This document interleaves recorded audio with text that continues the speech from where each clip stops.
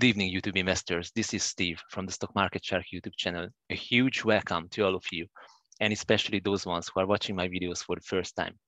Guys, today I'm going to talk about Alibaba, company ticker BABA.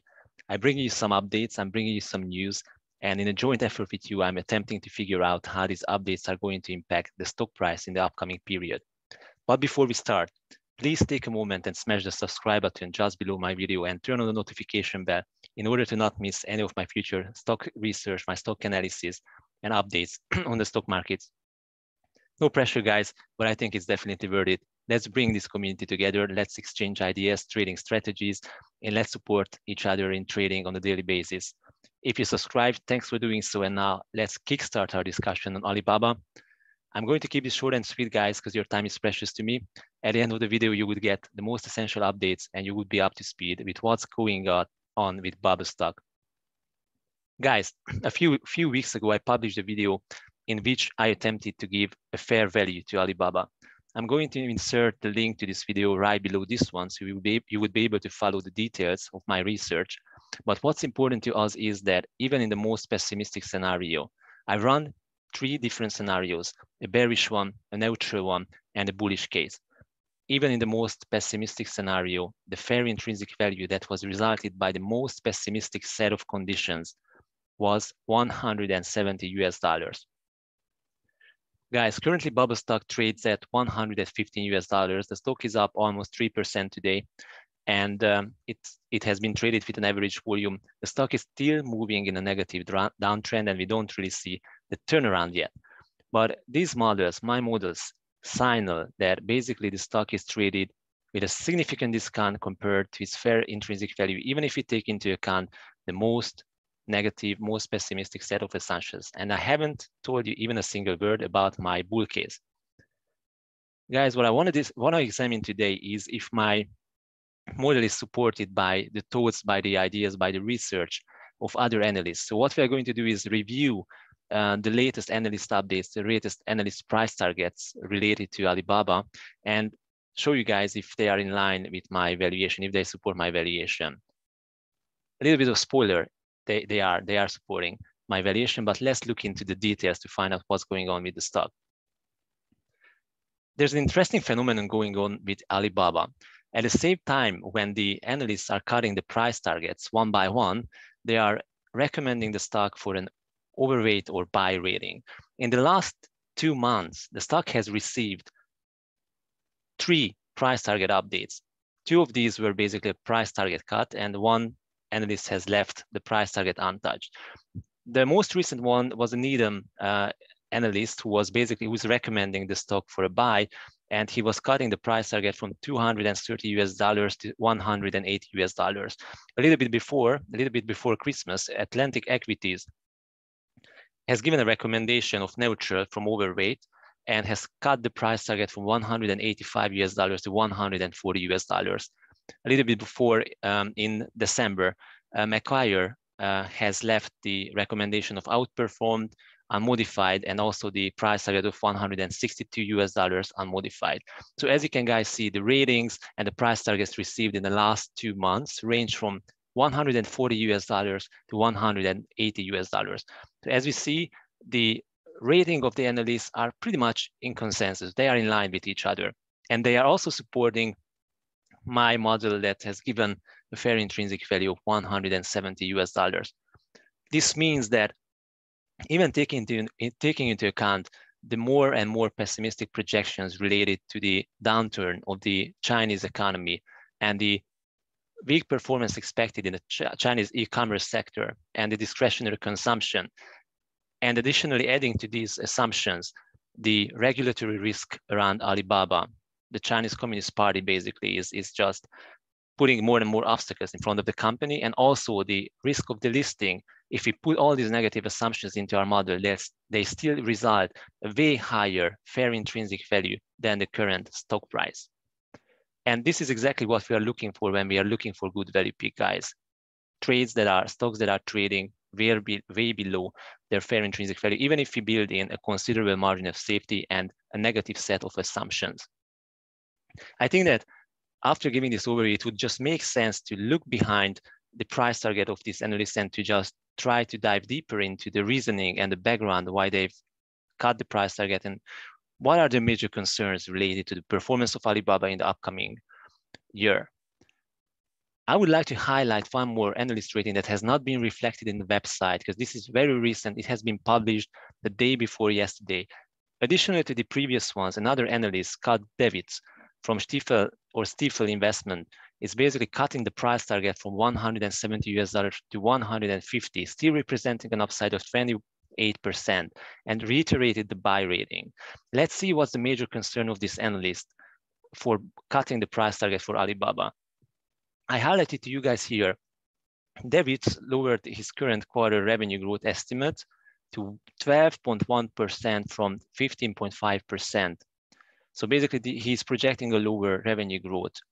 And he also reduced the forward-looking revenue growth estimate to 20% from 21.7%.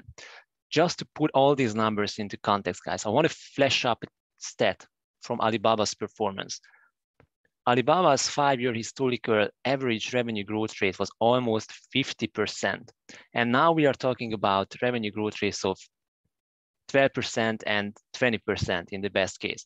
So the bottom line is that the narrative around the stock, so Alibaba is switching from a high growing, skyrocketing growth rate stock of 50% into moderately growing stock. So this is basically the bottom line, and this is highlighted by this concern. There's another analyst, Truist Securities, analyst Youssef Squali. He also lowered the stock price from 200 to 180. This represents an upside of 54%.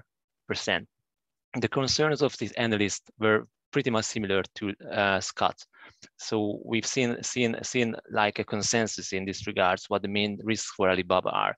And I would like to look into another rating as well, because that flashes up another aspect of the risks around the performance of the company the next year. So as we can see here, this is the rating of the Atlantic equities. And this analyst says that the major concern for Alibaba is not only the growth rate. Let me highlight this one here for you guys for easier reading. So the main concern for him is the management's commitment to ongoing aggressive investment and discipline in terms of renewed capital allocation. So this analyst is concerned that the company would not invest so aggressively as expected in order to maintain its competitive edge. So this is another aspect around the risks and concerns related to Alibaba in the next financial year. And there is another, basically there's another analysis, and I would like to highlight one more thing here.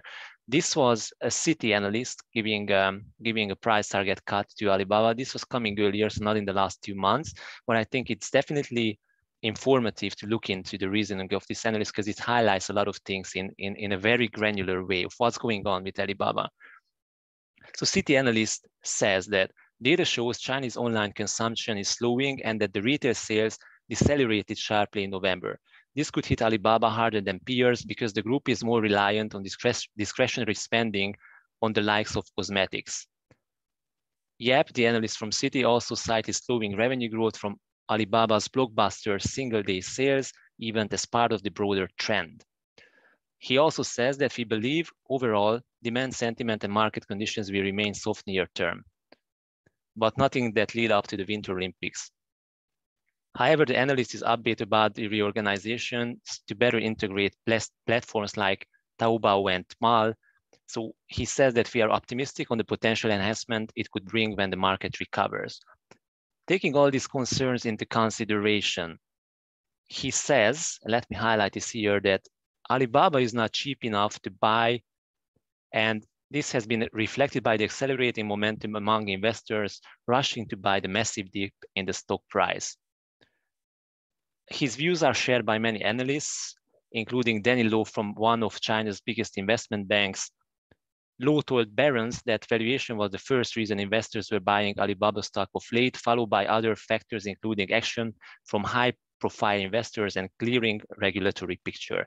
So as you know, like a lot of high-profile investors like Charlie Munger are building up positions in the stock.